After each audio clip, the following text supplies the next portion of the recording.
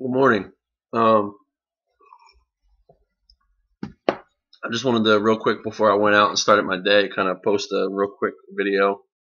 Um, I don't know when I'll put it up, but I just wanted to get it recorded because it's on my heart, right? I was just like sitting doing like my morning routine. Every morning it's kind of different. It switches up. Like I have like different books of like daily meditation, some like spiritual or religious, some about recovery that I use to kind of get my day started. And then I kind of switch it up. I don't use the same one every day. Rarely do I do that, but I also hit my knees and I pray. And I don't hit my knees every morning. I'm kind of an anxious person. I got an anxious personality, so sometimes I feel rushed, but I pray about that too. I know God knows my heart, and I ask Him to help me with that daily. But I'm thinking today, like I'm getting ready to go into the city, into downtown Philadelphia, to do some training, and or not some training, some orientation stuff.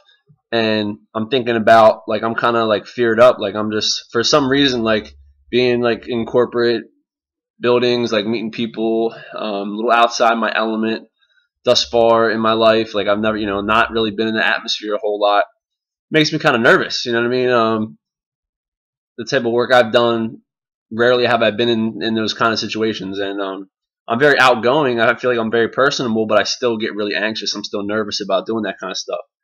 And I'm sitting here praying just now, and it hit me. It was real powerful. Like between reading the couple things that I was reading out of like Jesus Calling and a Hazelton app that I have, I'm thinking like how powerful it is when I can trust and let my confidence about my abilities rely just on God.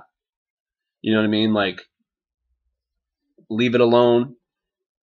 Tell myself that I have to accept the things that I can't change, and that I have to accept the things that I can't see yet because I can't do anything about them, and have confidence through God that I'm going to be who I'm going to be, and they're going to like it or not, or accept me or not accept me, but there's nothing I can do about it. All I can do is be the best person that I can be. And just wanted to share that real quick because that's really it's really powerful for me when I can think like that. I just feel when I think like that, and then I kind of just I take a deep breath and I kind of just like breathe. I'm like, it kind of just leaves, it just, like all that anxiety leaves. Now, like, will it will it come back? Will it come back in 20 minutes? Like when I'm up there or whatever? I mean, it might, but I gotta take a deep breath, focus on my breathing for a second, shoot up a quick prayer. God help me out, man. I need some help.